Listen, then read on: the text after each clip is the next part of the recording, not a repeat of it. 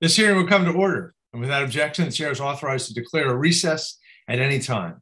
And before I deliver my opening remarks, I wanted to note that today that the committee is being held virtually. And a couple of reminders to the members: please keep your video feed on as long as you're present in the hearing, and you are responsible for your own microphone. So obviously, please keep them muted unless you're speaking. Finally, if you have documents that you wish to submit for the record, please email them to the committee clerk, whose email address was circulated prior to the hearing. So good morning and welcome to today's hearing entitled A Review of the Decadal Strategy for Planetary Science and Astrobiology, 2023 to 2032. Thank you to our distinguished witnesses for joining us today. Witnesses and authors and thinkers, and we're really excited to have you. Today, we're going to hear about the vision for the future of planetary science and astrobiology. And the vision is truly breathtaking. Returning samples from Mars, sending envoys to the ice giants of Uranus and Saturn's moons, Enceladus, even infusing planetary science into human exploratory programs. These are just a few of the inspiring and ambitious activities organized around priority science questions that set the stage for a planetary decadal vision.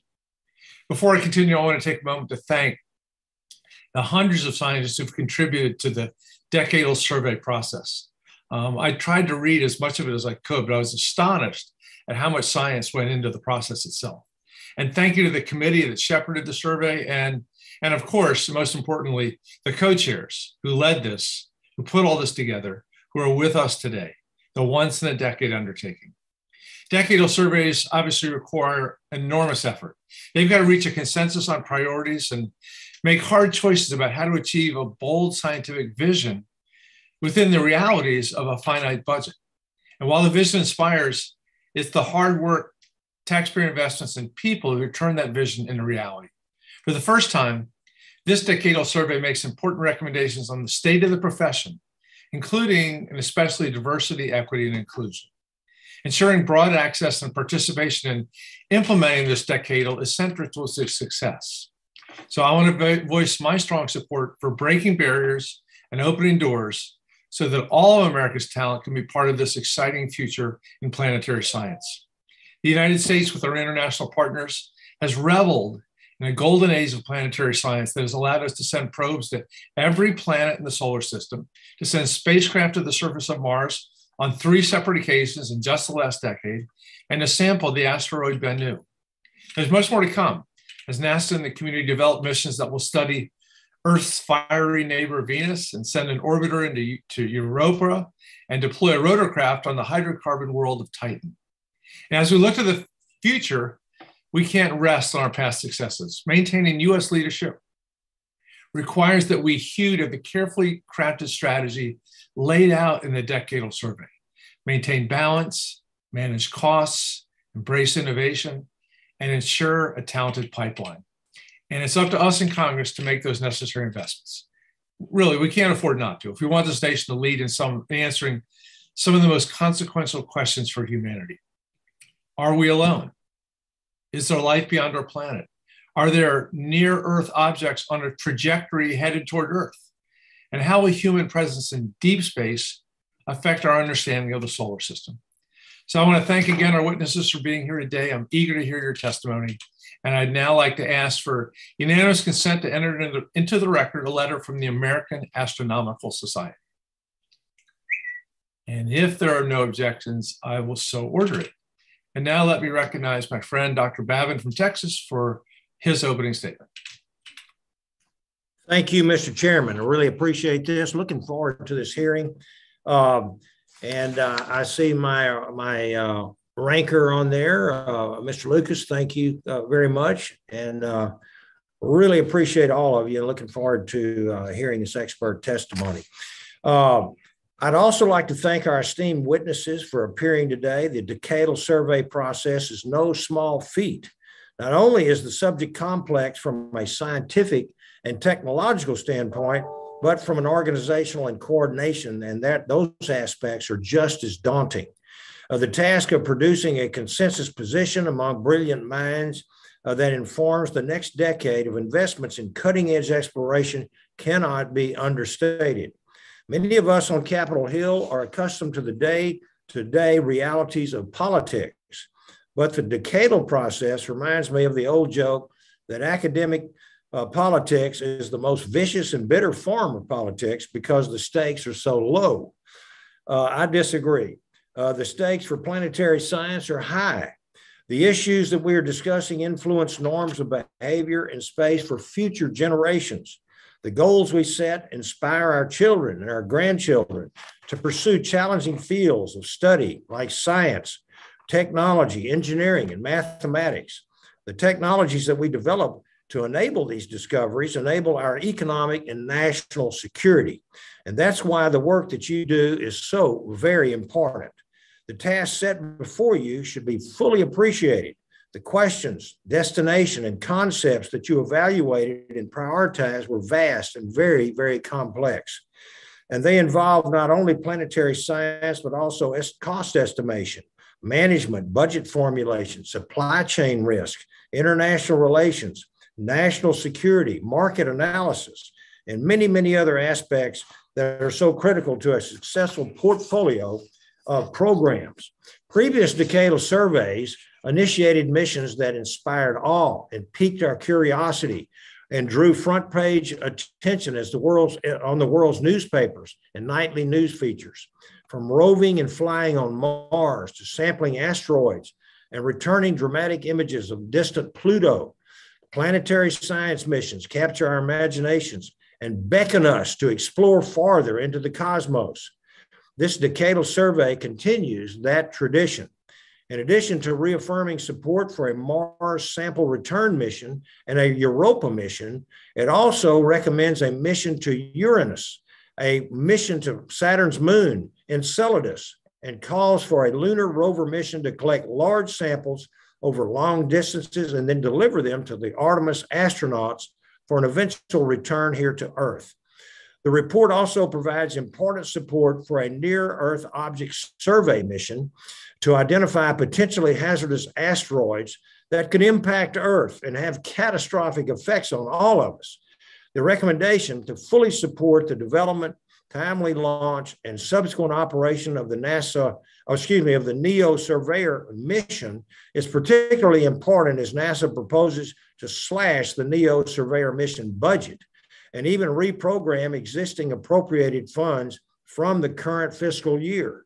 These missions recommended by the report will advance science, maintain global leadership, and protect our precious planet. Bold and ambitious plans are important. As we saw over the last 2 years, China successfully landed a rover on Mars and returned samples from the moon.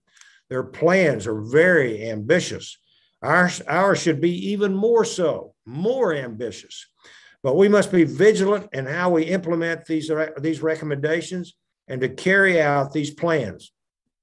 To the Academy's credit, they also recommended alternative programs of funding if funding is not available to support their aspirational goals. This will enable NASA and Congress to make informed decisions throughout the decade. As we've seen over the years, these decision criteria are important to have when difficult decisions have got to be made. In order to turn these recommendations into a reality, we must ensure strong program management and, above all, accountability. Cost overruns impact other missions and programs within the division and can delay future missions. We can't afford to have one program eat the lunch, so to speak, of other important activities.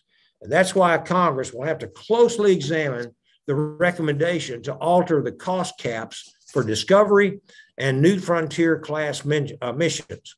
I'm also interested in better understanding the panel's thoughts on how to limit the risk of international participation cost overruns and schedule delays for the Mars sample return mission, as well as the panel's thoughts on how to best use NASA's current astromaterial curation facilities at the Johnson Space Center for Mars samples.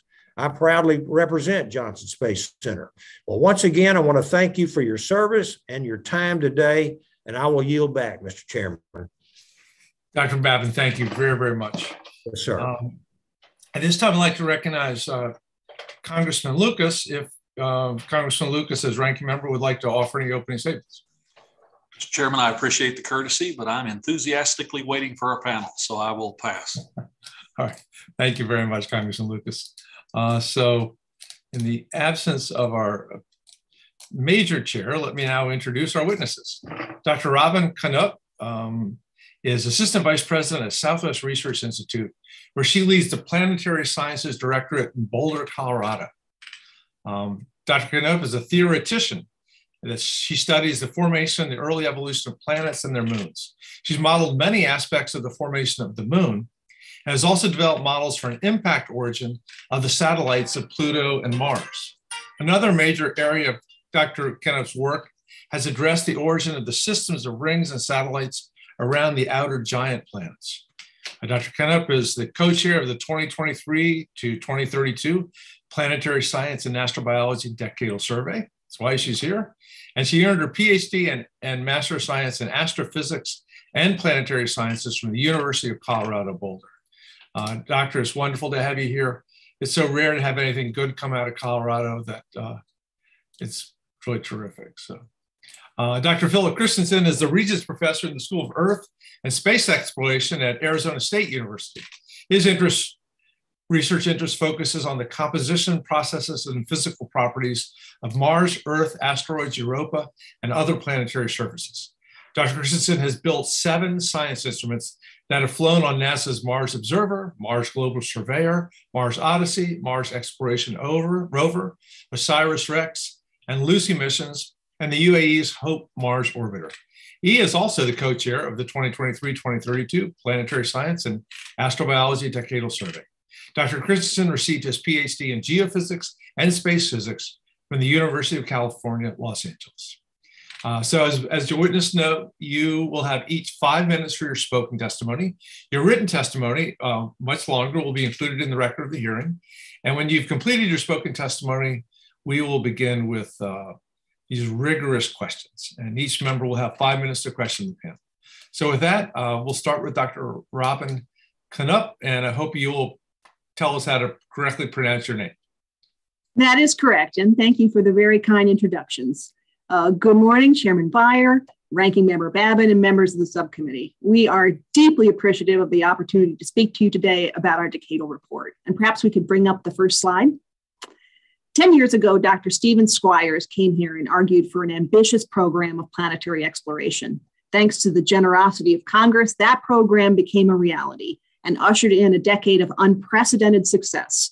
Mars sample return and Europa Clipper are now underway and will revolutionize our understanding of the early habitable Martian environment and of the habitability of an icy ocean world.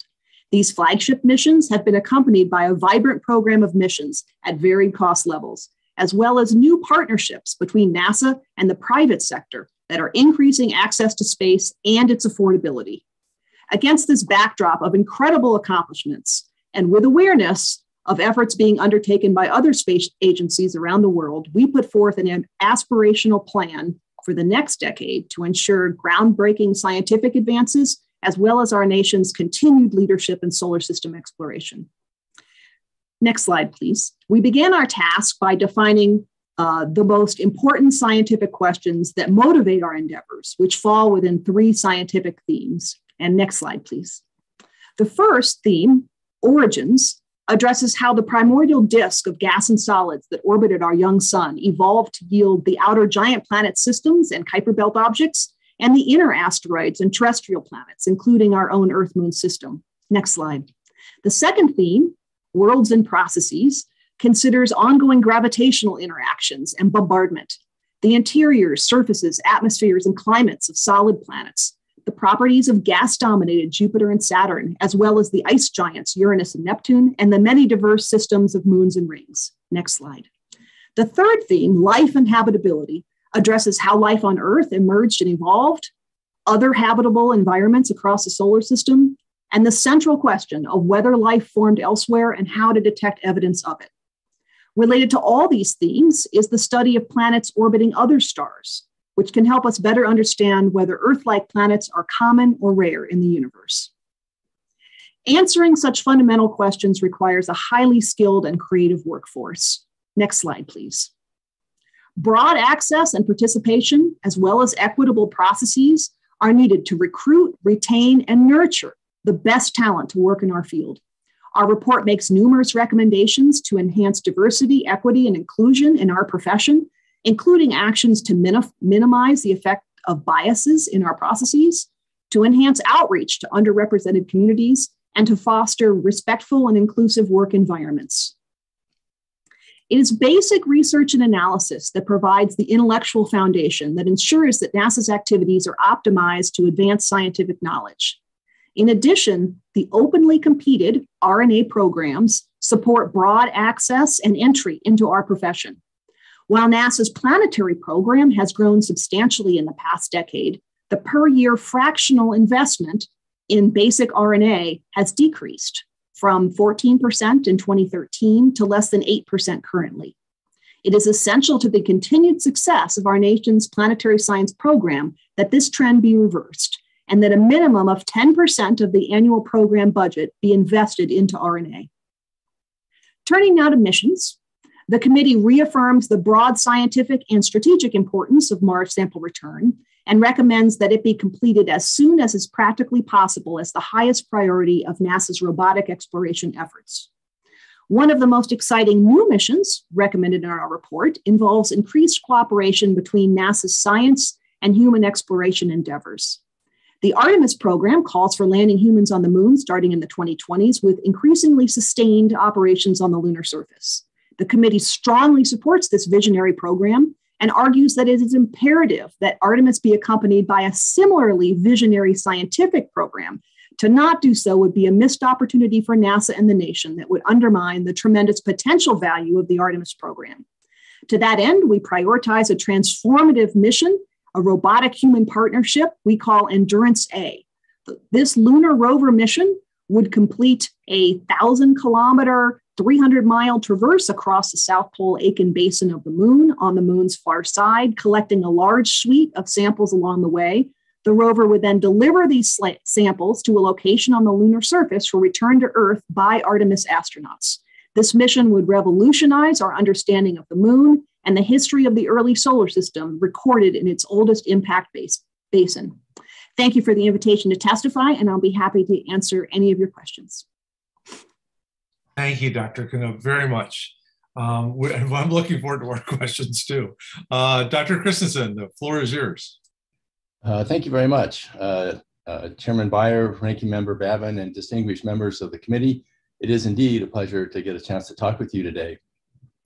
One of the key tasks that our committee was given was to prioritize the large flagship planetary missions that NASA should undertake in the coming decade. As you just heard from Dr. Canup, there's a remarkable array of science questions that we wish to answer, and the flagship missions provide the best means to make fundamental progress towards doing so. We selected the Uranus orbiter and probe as our highest priority flagship.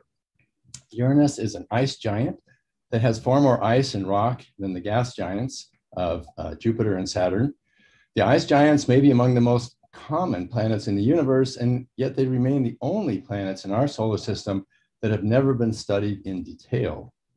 Uranus is an intriguing body whose low internal energy, atmospheric dynamics, and complex magnetic field present major puzzles.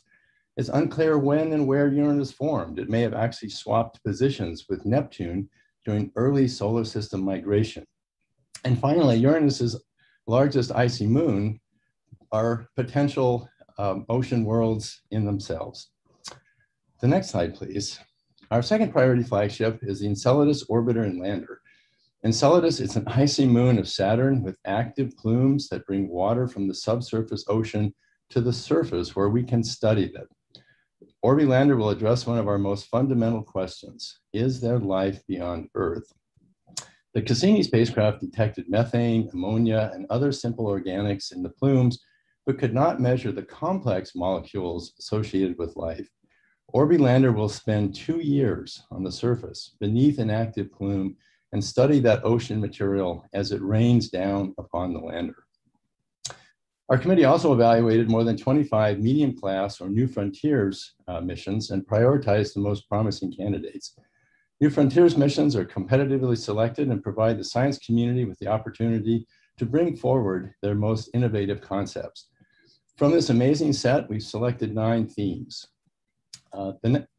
These missions include sample returns from a comet to study the role comets play in delivering water and organics to Earth, and a mission to Ceres, a large ice-rich asteroid, to study its formation and habitability.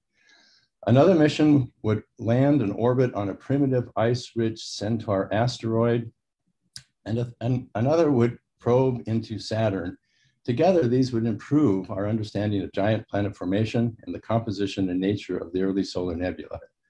Our set of missions also includes a network of landers on the Moon to gain insight into its origin and interior state, and a mission to Venus to investigate its atmosphere and how that interacts with the surface. Finally, there are missions to the amazing and complex ocean worlds Enceladus, Titan, and Triton in order to assess their habitability and to search for evidence of life. Planetary defense is an international, next slide, please. Planetary defense is an international enterprise aimed at providing protection to the people of the world from devastating asteroid and comet impacts. Advancement in planetary defense will require enhancements in asteroid detection and characterization, and the ability to rapidly assess newly identified hazards. We recommend that NASA fully support the development and timely launch of the NEO Surveyor to achieve the highest priority goal of asteroid detection and characterization. In summary, our report outlines a portfolio of activities that will significantly advance the frontiers of planetary science and astrobiology in the coming decade. Our recommended program defines an integrated suite of flight projects, research activities, and technology development that will produce transformative advances in our knowledge. This program is balanced across missions of different sizes and destinations, and includes key recommendations for cooperation with NASA's Human Exploration Program, as well as US industry and international partners.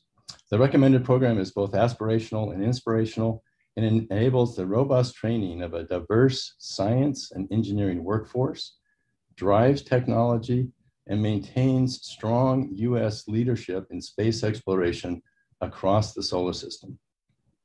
Thank you very much for the opportunity to testify.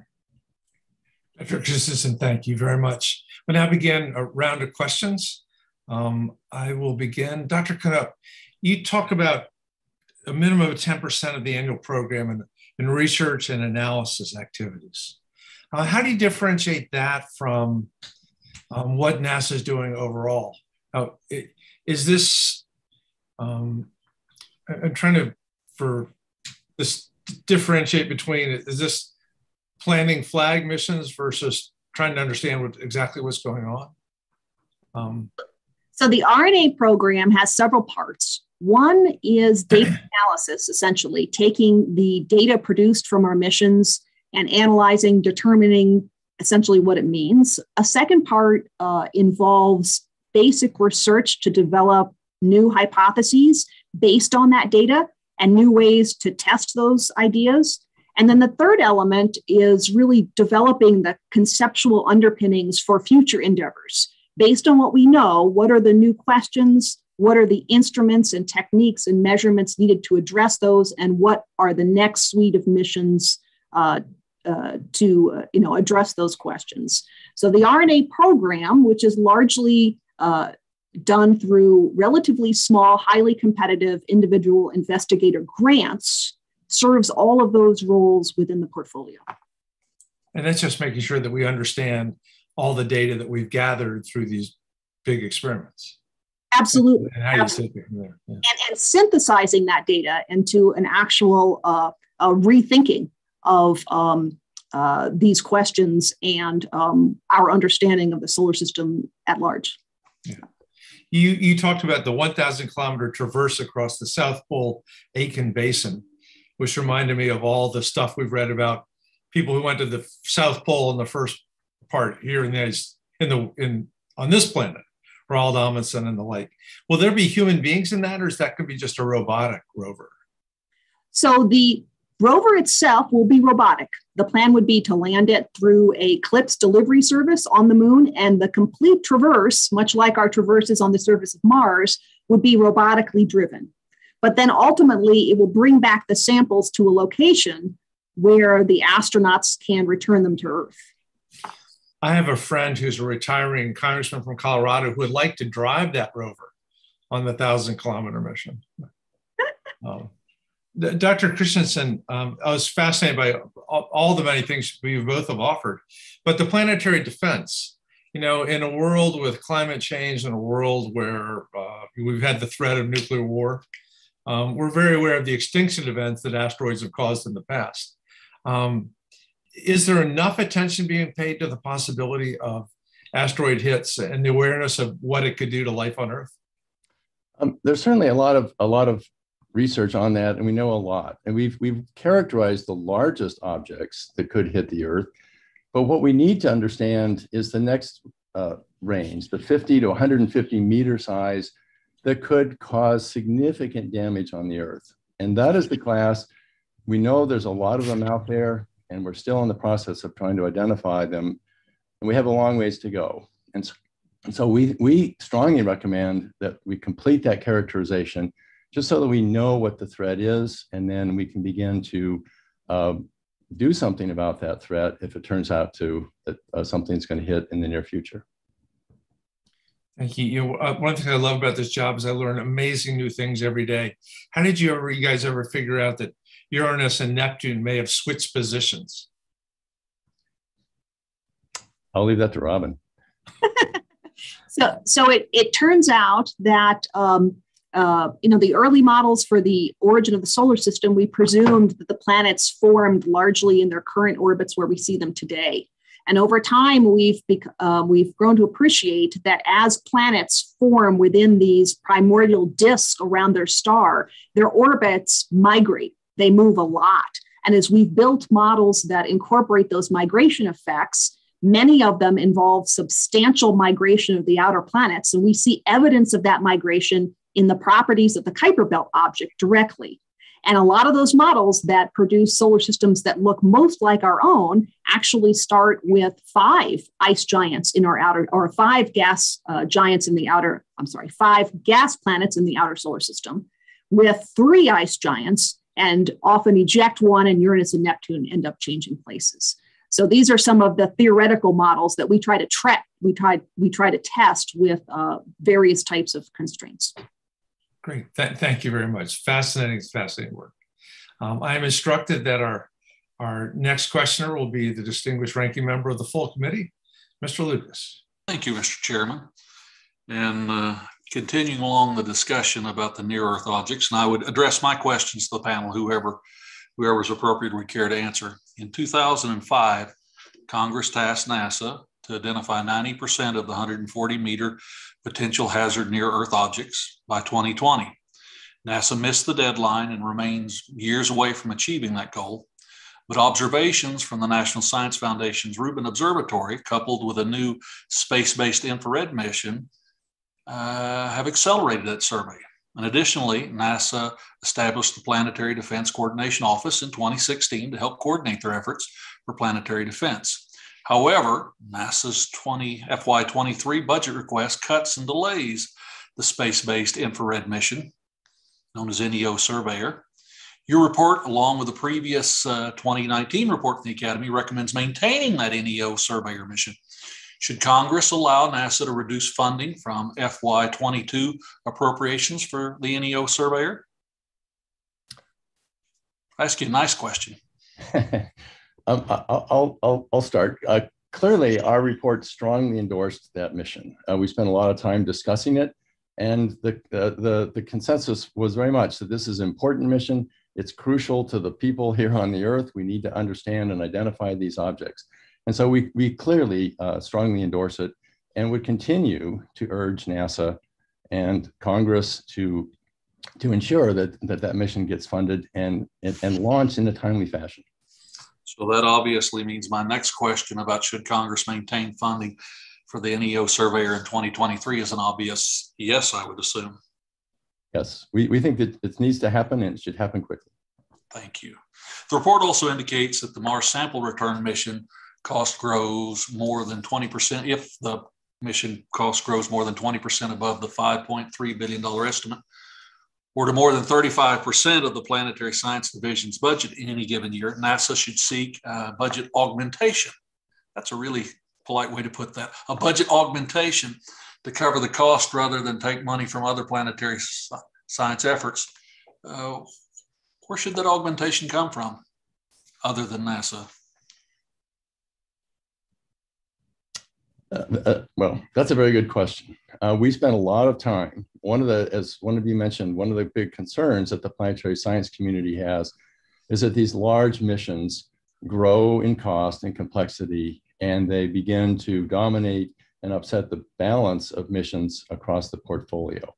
And so rather than impact other planetary science missions, our report recommends that this portfolio be maintained and that money be found elsewhere.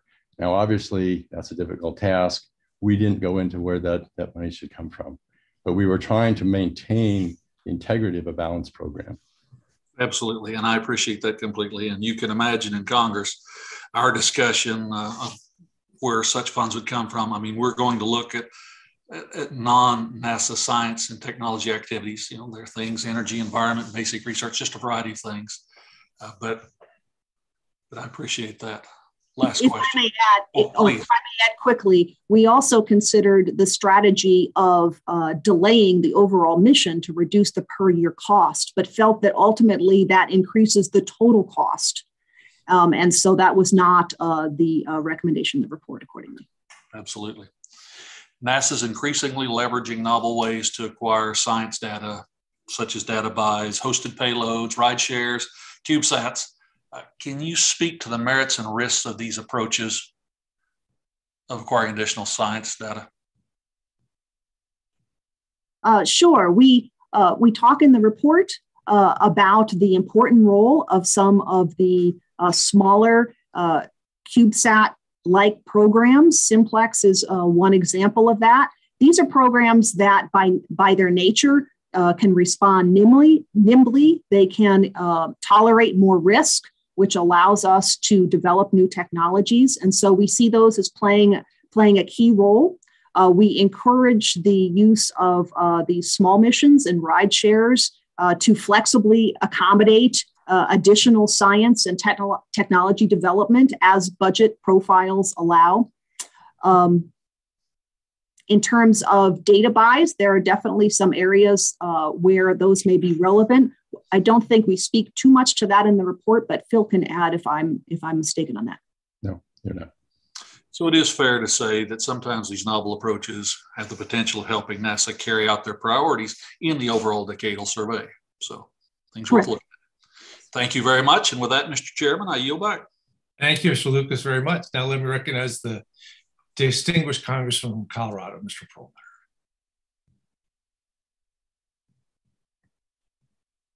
All right, I was going to say go Buffs, and I will say go Buffs, and I'll say no offense to the Sun Devils. I guess my question, and this is to my colleagues, you talked, Dr. Canup, about the overall percentage of the R&A or the research budget, the science budget, planetary science has shrunk. It's grown, but it's shrunk compared to the rest. In terms of the Artemis program, you also mentioned that you didn't feel there was enough science being integrated into the system. So can you talk to me a little bit about where you see these budget constraints, and can you talk to me about what needs to be done to do some more science in the Artemis mission? And then I've got an idea where there's more money to be found that I want to talk to my colleagues about. Sure. So right now, our assessment is you have the Artemis program being defined and driven naturally by the Human Exploration Directorate. And there is consideration about what opportunistic science, in a sense, might be done along with those plans. What we emphasize is that kind of add-on approach of science is probably unlikely to produce truly transformative science that we think is worthy of this program and the historic level of investment that is going to be associated with it. So what we argue for in the report is that there needs to be some type of structure organizationally within NASA that gives the Science Mission Directorate, and particularly the Planetary Science Division, they currently have the responsibility for executing lunar science, but they don't have the authority to implement any requirements on the Artemis program. And so the report argues that the organizational structure needs to evolve so as to give the Science Directorate at NASA that authority to actually have a true integration of the requirements from both human exploration and science. And we make some suggestions, although we're not overly prescriptive on that. We leave it up to NASA to address this, but we make some suggestions such as a new entity at the associate administrator level in NASA that would be in charge of coordinating the different directorates that are all involved in the Artemis endeavor. And so that's the type of recommendation we make there. In terms of the RNA program, we incorporate that recommended 10% level investment. We see that in the same way a private company will allocate a certain amount of its budget to investment in its future development. NASA should be investing a fixed percentage, we see, in its analysis of data and its future development as well. So we incorporate that in our budget plans, and we get to that increase by a progressive ramp up in the first few years of the decade. So hopefully that. That's what I was going to suggest, because I want to see the science integrated here, and that really is NASA's mission, and obviously your mission in putting this report together. Part of what's going on with Artemis, and this also applies to future operations that include Mars, is that there's a national security component to all of this that is taking up part of the budget. And so, to my friend from Oklahoma, I don't see this as really a zero-sum game within NASA, but we need to have our security parts of the budget to participate in this. So NASA can do its science and isn't having to front national security money as part of this whole program. So I've spoken to Adam Smith and others about integrating some of the defense sums, which to the scientists, I'm sorry that we might integrate some national defense money in here, but we need to do that to cover the cost of the program, and it would only be appropriate because that's what we're doing. I don't know if we're going to get to do a second round, but I have lots of questions about the use of the Webb telescope for sort of this planetary study that we have, and I'm curious what you all thought about that. And I'll yield back to the chair, but please don't be bashful when I'm gone to talk to the defense folks about some money for this. Goodbye. I'll yield. Thank you, Congressman Perlmutter. And it is my intention to do a second round as long as we have enough people hanging around. And with that, let me introduce our ranking member, Dr. Brian Babin.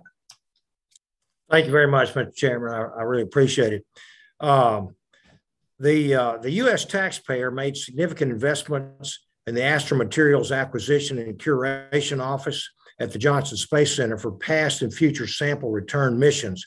This includes the documentation, preservation, and preparation of samples from the moon, asteroids, comets, solar wind, and the planet Mars. Their highest priority is to secure the future availability of these samples for the worldwide scientific community. Understanding that Mars sample return mission may require additional capabilities, should NASA leverage those existing capabilities rather than starting from scratch and building a new facility? I'd like to hear what each of you has to say there. Thank you. Sure, I'll start. The report is very focused on creating the minimum facility to receive the samples. These are samples that may have life or organics in them, so we have to treat them very carefully. But we make the recommendation that initial receiving facility be the bare minimum necessary to verify that the samples are safe to then distribute to the scientific community. And that's the real key part, to get them out to the community. So we advocate not building a new facility with a lot of capability, but the minimum needed to do that biocontainment and biohazard detection. We also argue strongly that NASA needs a plan for how to curate these samples. We weren't specific in where that curation should occur, but we clearly expect NASA to do a very careful evaluation and do what's the most makes the most sense, is the most cost-effective way of providing the long-term curation. And the Houston facility is obviously a very strong candidate. Thank you for saying that. Okay. How about you, Ms. Robin? So the key is assess the safety of the samples as quickly and efficiently as you can, and get them to a curation facility to start having them accessible by the scientists. This is the legacy of that program, this amazing sample set. Okay, thank you so much. Next question: international partnerships are a very important aspect of these scientific missions. But when international partners are placed on the critical path for missions, it often leads to delays, as we've seen, and cost overruns. We saw this with the Mars InSight lander, the European Service Module, the first module for the International Space Station, and many other instances. Should NASA plan on international partners providing key elements for the Mars sample return mission? And if so, what should NASA do to mitigate the risk of these partner delays and overruns? And if delays and overruns are caused by international partners, what should the Planetary Science Division cut in order to manage the division's overall budgets? One of the key elements of the Mars sample return is that it is a very modular approach. So for example, we currently have a rover collecting and caching samples. There'll be another lander that contains the ascent vehicle. And the Europeans are currently building the return orbiter that would bring those samples back to Earth. The nice thing about that architecture is that if there are delays in any of the elements, the architecture can still go forward. So for example, if we put the cache in orbit around Mars and there were delays or difficulties with that return orbiter, they can stay in orbit for a long period of time. And so they're a key partner, but they're not on the critical path in the sense that the mission would fail if that partnership didn't come forward. So I think that is the type of partnership that actually works really well. And there have been success cases like the Huygens probe on Cassini, and where these partnerships have worked really well, and of course help to balance the sometimes sizable cost of these total endeavors. All right, thank you very much. I think I'm going to try to get one more in here. The Decadal recommends increasing the cost cap for Discovery class missions from $500 million to $800 million, and New Frontiers class missions from $1.31 billion to $1.6. Inflation was 2.4% annually over the period of the last decadal. Did launch vehicle costs go up or down over the last 10 years? I thought they went down. Did spacecraft costs go up or down over the last 10 years? So I'll take this one. So the launch vehicle costs, thankfully, have generally gone down, largely due to involving the private sector. In the last decade, the cost structure for the Discovery and New Frontiers missions with those prior cost caps was changed. So the cost cap only applied on essentially development through launch, and it did not include the operations phase, what you do when you're actually at your target.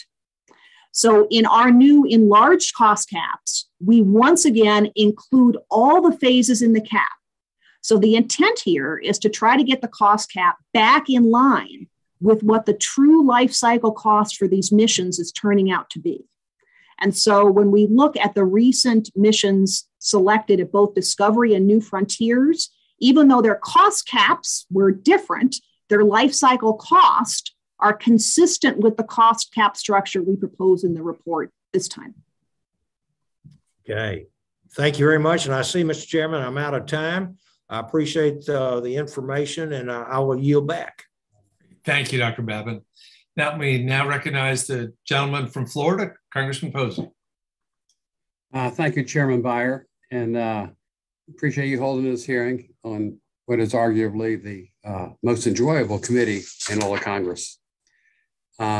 Dr. Canup and Dr. Christensen, you can alternate back on these. I have 3 questions really, maybe 4.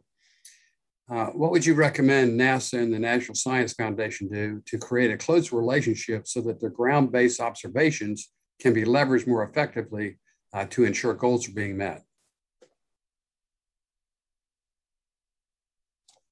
Sure, I'll take that one. The report talks about how important those ground-based facilities are to solar system research, not just to astronomy and astrophysics overall, as well as the future facilities as well. One of the key NSF NASA recommendations in the report is that currently it is not straightforward to fund projects of mutual interest. So in other words, there are funding mechanisms through NSF or through NASA, but there are often projects of mutual interest. And we recommend that those agencies work together to try to develop structures to support those endeavors. And then we talk a lot in the report about how observations from those ground-based facilities, how ALMA observations are revolutionizing our understanding of how our solar system formed by looking at forming solar systems around other stars, for example. So there's a lot of discussion about the key science that those facilities will bring and that recommendation related to increased coordination. With the loss of our Arecibo Observatory, which was important for hazardous asteroid characterization, how would a more formalized collaboration possibly assist in helping with the near-Earth orbit survey, which is required by law? The report discusses Arecibo, and we, rather than come up with a specific recommendation on what should be done, we emphasize that NASA and NSF need to work together to develop a plan to replace the capabilities that were lost at Arecibo. Not necessarily a new facility, but for example, how could existing facilities be enhanced or augmented to get back that capability? And so we recognize it's fundamental to the study of asteroids, near-Earth objects, and we encourage those agencies to come up with a plan to do that. Should we develop and launch an asteroid mitigation spacecraft in advance of a threat so we could rapidly respond if a hazardous asteroid is detected? So in our report, we recommend that after NEO-SURVEYOR, which is the survey mission, that the next highest priority planetary defense mission should be what we call a rapid flyby reconnaissance mission. So we think the next step is to develop the ability to do a rapid mission flyby to characterize a threat that we just learned about. So an object that we just got an orbit on, that we just found out existed, we're ready to launch a craft to fly by to get a characterization, which is the key information you need in order to decide on a mitigation technique to implement. And of course, the DART mission is going to later this year attempt one of those mitigation techniques, right? A direct impact into an asteroid to look at the kinetic deflection method for changing an orbit's trajectory. Do you think there should be a formal agreement between NASA and the U.S. Space Command to exchange information concerning near-Earth objects to ensure that future capabilities can discover objects in cislunar space? We did not address that particular issue or discuss those types of interactions. Clearly, we talk in the report about the importance of involving as many agencies as possible and as many international partners as possible, but we did not get into the specifics of that particular relationship. Well, thank you. I see my time is about to expire. I'll yield back. Thank you. Thank you, Congressman Posey. May I recognize the Congressman from Florida, Governor Christ. Thank you, Chairman Beyer. It's great to be with you this morning, and and I want to thank our witnesses, Dr. Canup and Dr. Christensen. While NASA's science programs can sometimes be overshadowed by flashy human exploration goals, I believe that too often they go hand in hand. This question is for either of the two of you. Can you discuss how NASA's human exploration program, known as Artemis, could help to meet some of the science priorities laid out in this latest survey? And what actions could NASA take to more effectively merge its science missions with Artemis program? Sure, I'll be happy to take that. So the Endurance A rover mission that we talked about, the goal here is to really do a thorough exploration of the far side of the moon that we haven't, that's not represented by the samples that were returned from the Apollo set. The far side of the moon is generally older, and in particular, this enormous South Pole Aitken Basin is thought to be the oldest impact large crater on the moon. So what those samples that the rover will collect will do first is it will constrain what we think was the very heavy bombardment rate, the very early solar system, the first 500 million to billion years of Earth's history, when we think life was evolving. It'll tell us, it'll constrain that bombardment rate. That also in turn constrains the models of how the solar system formed that we talked about earlier that involved the giant planet migration of orbits, because that migration drives, or we think drove, big impacts into the inner solar system. So Artemis with this Endurance A component, the rover would not only be able to date the SPA basin, but also date the old basin impacts that are superimposed on it. We don't have any samples of the moon's mantle, the interior of the moon, in either our meteoritic or our Apollo sample. They're all from the crust. We think the most likely place to find samples of the lunar mantle, again, is on the far side, exposed by this big impact basin. The rover would also be searching for and acquiring those samples. Those will tell us about the bulk composition of the moon. That constrains the origin of the Earth-Moon system.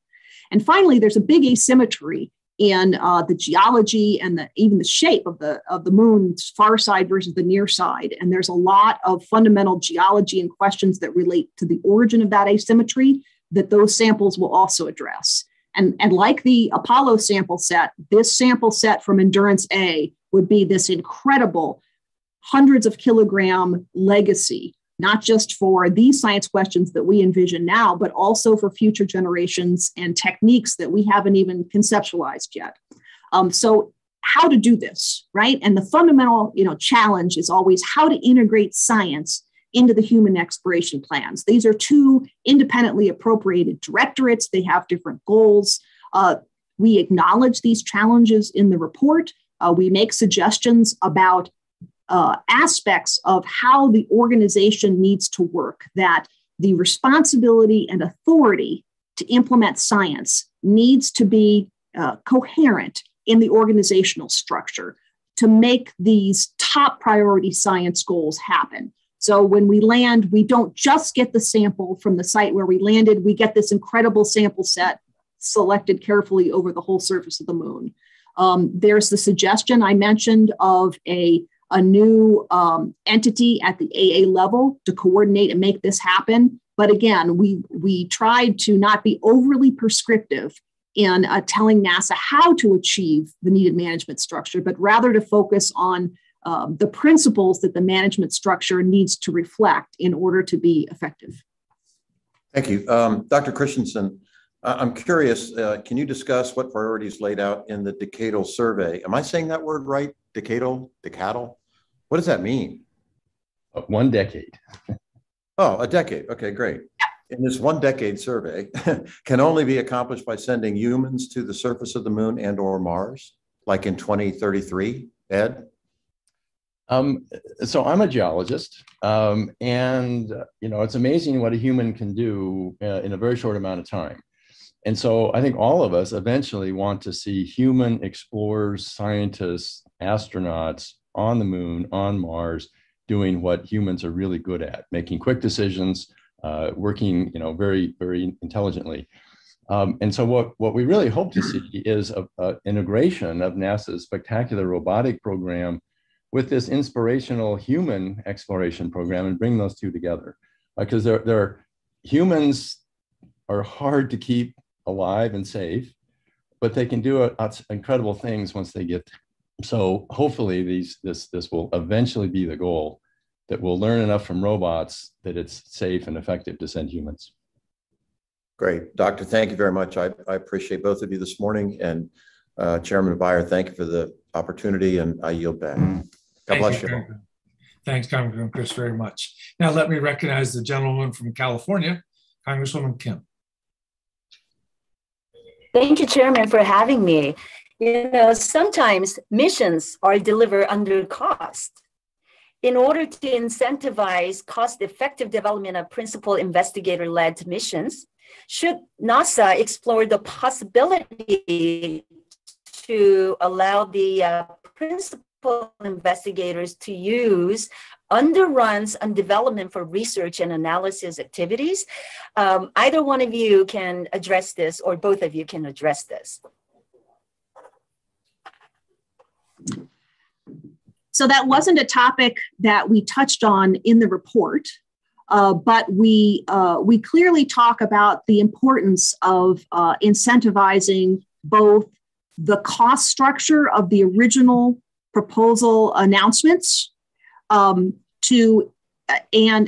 well as operations and implementation of missions, so as to incentivize maximizing that scientific return per total mission cost. Right. So, you know, we didn't particularly address the topic you raised, but it's an intriguing one. Mm-hmm. Mr. Christensen, do you have any input in that? Not much to say beyond what Robin said. There have been missions, there have been examples in the past, ones that I've been part of, where that was done, where underrun was allowed to be used and carried forward into the science operations phase. As Robin said, it's not something we discussed, but it certainly is something that should be considered. Great, thank you. You know, NASA, it plans on leveraging public-private partnerships to explore the moon. And they've also stated that they will take a more commercial approach. So the question to you both is, what customer other than NASA do you see on the horizon that would make this commercial? I'll start. That's a very good question. It's one that we've been struggling with as a community for a very long time. I mean, clearly we're scientists, we see the scientific potential. I think it's very difficult to say, but maybe it's communications, maybe it's resources, maybe, you know, I think there's a lot of potential commercial applications for the moon and even for Mars. I think the report, we strongly encourage NASA to continue these commercial partnerships to enable this capability, and then let the entrepreneurial commercial world take over and come up with really good ideas. If I might add, one way in that we're seeing benefits outside of planetary science already is in launch vehicle development, right? Because NASA is one customer, and we benefit from improvements and reduction in cost, but we're not the only customer. Just getting satellites into orbit and other more distant and more efficient ways of reusing launch vehicles, those benefit science too, even if they're not going to the same place we want to go. Thank you very much for both of you. I know I'm jumping back and forth here because I was on another meeting. I just jumped in. But I want to thank you so much for both of you and for the work that you are doing. It's critically important. And I appreciate all your work. With that, Chairman, I will yield back the balance. Thank you, Congresswoman Kim. And we're going to do a second round, so you're welcome to stay if you like. It may just be Mr. Perlmutter and I, but that's totally fine. So let me begin. By the way, I want to pile on just editorially with Congresswoman Kim's comments about the commercial sector. I know it's a little harder to figure out because they're in the business of making money. We had a hearing a week or two ago on space situational awareness and space traffic management, orbital debris, and it's very clear most of the the discussion was about where on that bell-shaped curve between totally commercial or totally governmental should reality lie. I think we'll obviously be in a very different place when it comes to the kind of planetary observations that you're trying to do. But good to keep it in mind in any case. They certainly are developing lots and lots of capabilities. To Dr. Christensen, you talked about is there life beyond Earth and how all these missions could contribute to that. Is it safe to say we're just thinking about organic biology, astrobiology in this solar system? That you're not really expecting to learn anything that's extrasolar from this? Well, one of the things that we included in the report was the discussion of exoplanets. Much of that resides in the field of astronomy, but there's tremendous things that our solar system can inform us about looking for life outside our solar system and vice versa. So our report was focused primarily on destinations in our solar system, but we clearly in the search for life and the thinking of life, you know, how does what we learn here inform our search outside and vice versa? So we clearly see this strong interaction between the search for life locally and the search for life in the universe. It is fascinating that the old Enrico Fermi question, if there's life in the universe, why do we feel so alone? Where are they? So Dr. Canup, in looking at the 9 themes, you dedicated your life to this planetary science and understanding it. Which is your favorite? So my personal area of work relates strongly to that first theme on origins. So that's my personal favorite. The kind of what transitions from this disk of gas and dust into a planetary system and what affects that, and how much is stochastic and kind of random in its outcome, and what are the more deterministic outcomes that one could predict. There was also a huge, as we worked to develop those themes and priority science questions, big questions emerged from the whole committee as we discussed this and we talk about in the report. And this gets to your question to my co-chair. You know, how does the solar system and our ability to actually bring back samples and study things in situ, how does that provide our ground truth constraints so we can understand more broadly the formation of solar systems throughout the universe? That's one theme. Another theme, yes, we know there are habitable environments elsewhere in the solar system, but did they or do they have life? And that wanting to make that step to get to actual life detection in this next decade was a huge priority of this committee that came out in the report. And so there's a lot of passion behind that question, I would say. How disappointed will you be if we don't find any signs of life? No fossils, no organic materials, no. You know, I think the question of, you know, if you found life, obviously that would be one of the, if not the greatest discoveries of science ever. But now that we know that there are these other environments where we have energy and we have the nutrients and we have liquid water, if we find a complete lack of evidence of life, that's a really interesting question too, because then the question is, why not? If you had these other environments where you had all of the pieces that we think we understand as being the key things for life, and you don't see it, why didn't it emerge? So to me, this is a question that doesn't have an uninteresting or uninteresting answer, but of course it would be more exciting to see evidence of life. And certainly when you look at how many different ways life has expressed itself and endured on this planet, you know, if you figure out what that first start is. By the way, I've read that if you get a room full of scientists and say, how many believe there's other life in the universe? Every hand goes up, which is pretty interesting. That's true. I think that's accurate. I would agree. Well, let me ask my favorite scientist to raise his hand right now, the gentleman from Colorado, Mr. Perlmutter.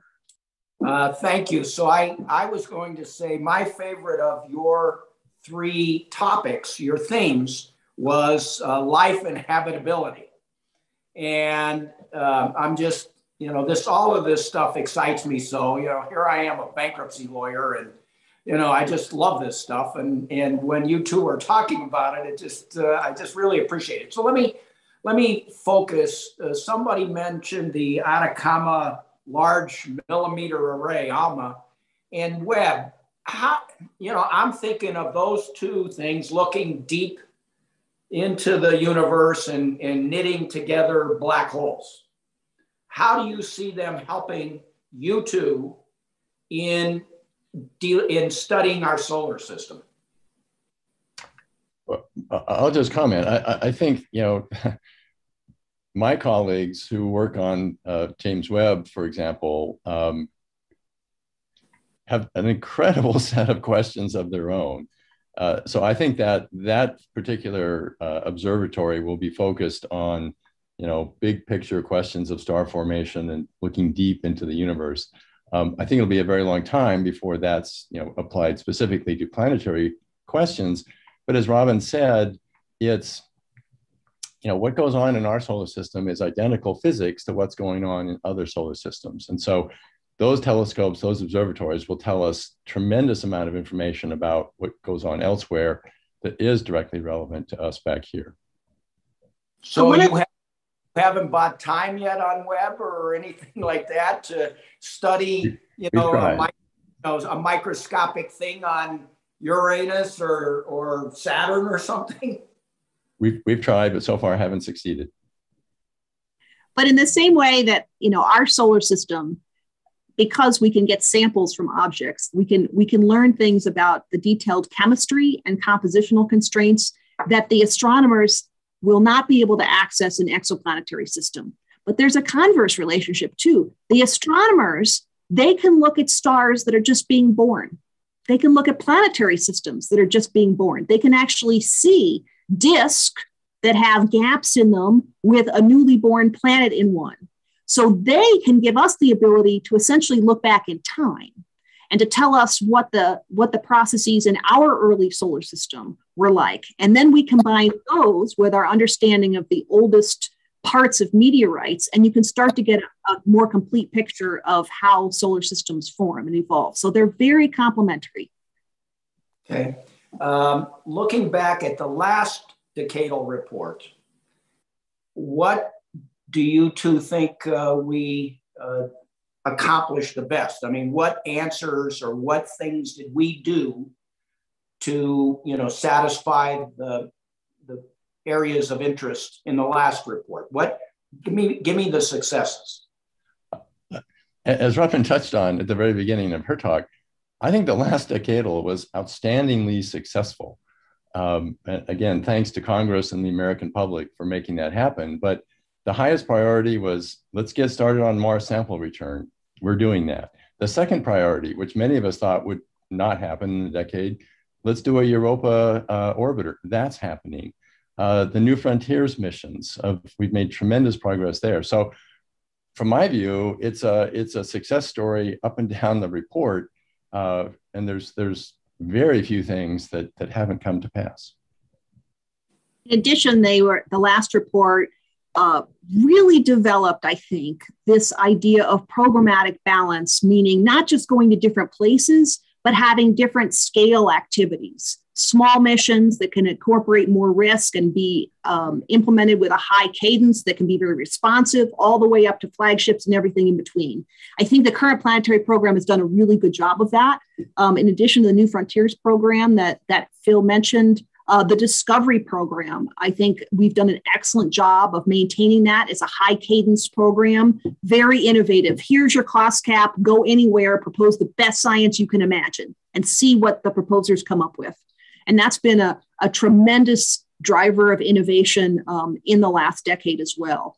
You saw the development of planetary defense as a substantial effort in this last decade. And the Lunar Discovery and Exploration Program also has developed during this past decade, and the whole development of the commercial sector in terms of providing both launch services and delivery, hopefully, to the lunar service on a regular basis.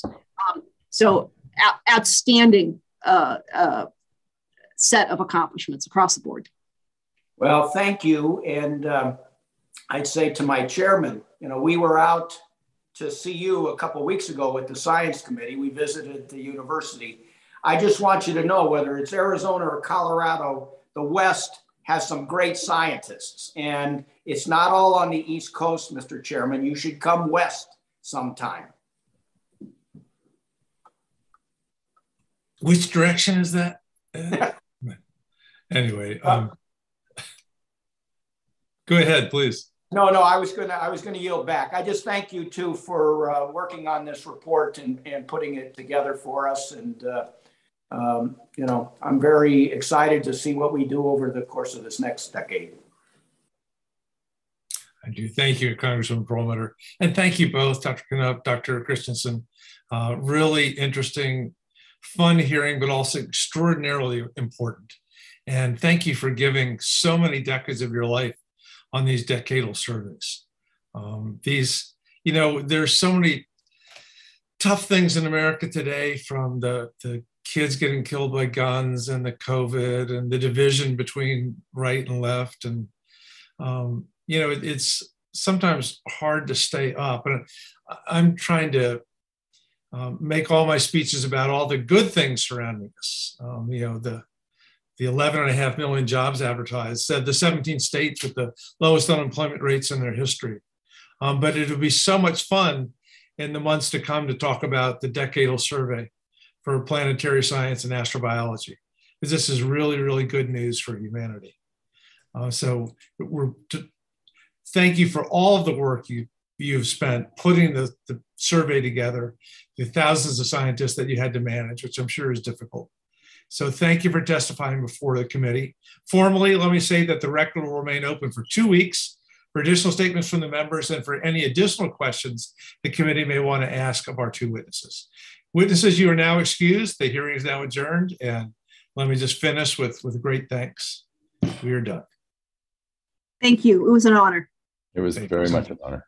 Thanks all. We will look forward to continuing to follow your progress in the years to come. Thanks so much.